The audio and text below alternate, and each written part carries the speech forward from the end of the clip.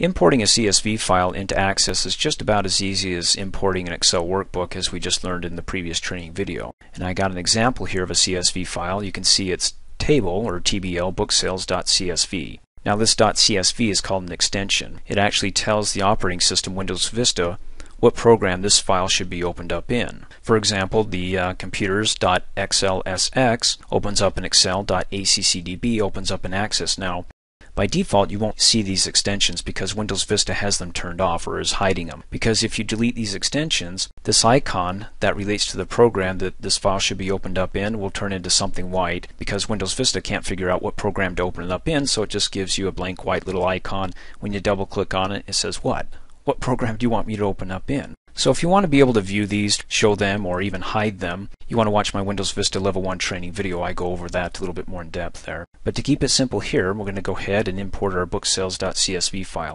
Again, CSV is comma separated value. Now what's interesting is that Excel, you can see a little green icon here, wants to open up this comma separated value file as the default program. So when I double click on it, it opens up Excel. However, if I right click on this file and choose to open it with another program like Notepad, you can see here that it's got the fields separated by a comma, like order ID has a comma separating it from the next field, sales date, comma, part number, and so on.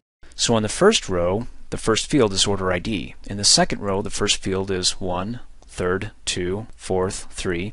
So hope you can see where I'm getting at here is that the order ID, the first field, is going to be the column label for the first column, which includes the first field in the second row, the second field in the second row, and so on. So sales date here would be the second field in the first row, the second field in the second row, second field in the third row, and so on.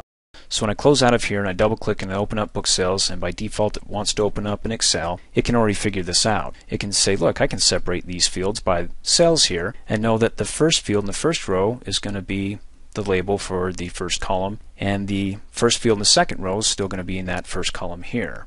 Again, first field. All the first fields are here, all the second fields, third fields, and so on. In fact, I'll go ahead and double click really fast in between the column headers B and C so I can do an autofit for the sales date so you can see that. Now to import this, I'm going to go ahead and close out of the CSV file and say no, I don't want to save it. I have down on my taskbar minimize my Access database, open it back up, and there you can see the computers table that we imported from an Excel workbook in the previous training video. Now to import the CSV file, come up here and click on the External Data tab to the Import group, and it's not going to be Excel. Now I know what you're thinking, because the little icon was green and it defaulted the CSV file to Excel.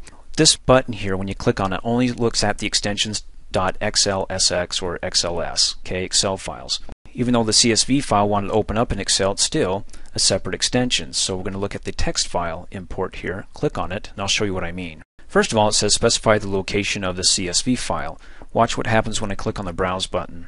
Down below you see where it says Text Files. It's got the extension .txt and, oh, there it is, .csv, comma separated value, which we wouldn't have gotten when we clicked on the Excel button, so that's why I didn't do that. Okay, just a little twist here. Of course, it's on the desktop, the CSV file, my exercise folder. Double click on that, and there it is. Double click on that, points the address right to it, and we want to import it. We don't want to add it to another table here, like the computers table, and we don't want to link it. Go ahead and click OK. It starts the Import Text Wizard. Next, we're talking about delimiters. A delimiter is a character like comma, semicolon, space, a tab, and what's separating these fields are delimiters. In this case, it's a comma delimiter, referring it to it as the CSV file, comma separated values. It's actually separating the values here, and it's referred to as a delimiter, a character, like it says, comma, tab, separating each field.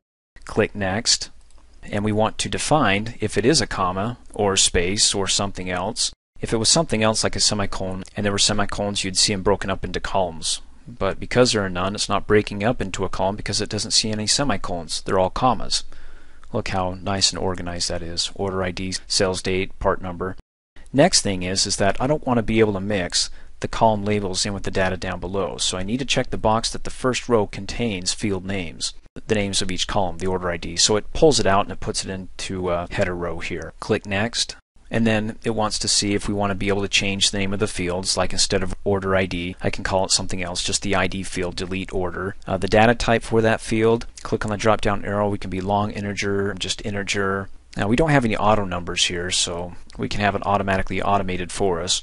And the reason why is because, again, this has got its own data there. But what I'm thinking here is the order ID is a unique field. So I may want to set that as my primary key. In any case, I can do it within the wizard or just wait until after the wizard and then open up this table in Design View and make the changes there. Data type for the sales date is date and time. In any case, I'm pretty happy with what I see here. I'll click Next. And then it wants to add or choose a field that's going to have no duplicates. Do you want to allow access to add a primary key? It adds a generic field over here called the ID field with the data type auto number 123456. Well, I already have the order ID 123456, but the difference between the two is that this is limited in that when I add a new record, like when I scroll down to the bottom here, for the order ID, I'd have to type in number 25, whereas if I actually let Access add a field here, add a primary key field here with the auto number data type, when I create a new record, it'll automatically type in 25 for me. So, for laughs, I'll just go ahead and import the order ID. Once I import it, I can delete it and then rename this column here the order ID. I mean, we've got the same numbers here, just that this one's automated here. It'll add the number for me. I don't have to type it in.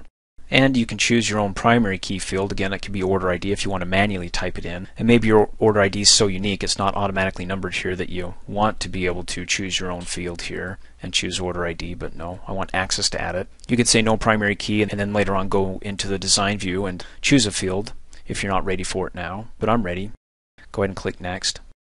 And there we go, there's TBL book sales, uppercase T. I can lowercase it to TBL book sales and then click Finish. Do I want to save this? No, we already learned how to save imports. I'm fine with that. Click Close. And that's in the previous training video, saved imports. Let's take a look at it. Book sales, double click, open it up. There we go. We have the auto number field, the order ID, which is the same number here. So all I have to do is delete that column here. I can click on it to select it, hit the delete key on the keyboard, and say yes, I want to go ahead and permanently delete this. Say yes, I want to do it anyways. So there we go. And then I can just rename this, double click here and call it order ID, hit enter, and we're good to go. Now it's an auto number field. So when I add a new record and I come down here and click on new record, I don't have to type it in that field. I can just come over here and type in the rest of the information. This will automatically add it for me because this field has the data type auto number. Sales date, part number, everything looks great. Thanks for watching. Hey, as a quick reminder, if you like my video, please give it a thumbs up. You can also click on me and subscribe to my channel, get notified of the latest videos, and for only $2 a month, you can have access to all my Microsoft Office training videos.